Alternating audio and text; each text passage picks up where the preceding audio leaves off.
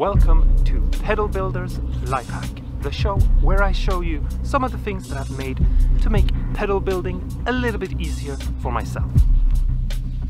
Let's go and take a look.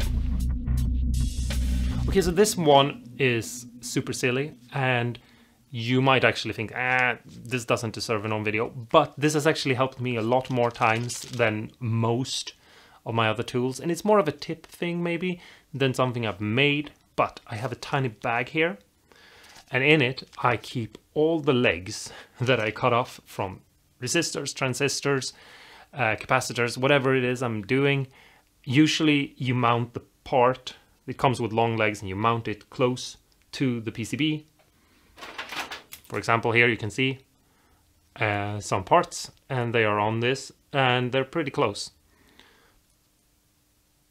And yeah, the legs will stick out and be super long, and you cut them off after you've sorted everything in place, and then you just put them in a bag and you save them, and you have super tiny little things that you can just solder in place as little jumper cables. Obviously don't use them in a place where they might short out or ground out on something else, but for everything else where you just need a tiny little bit of extra something, you're actually a lifesaver or something.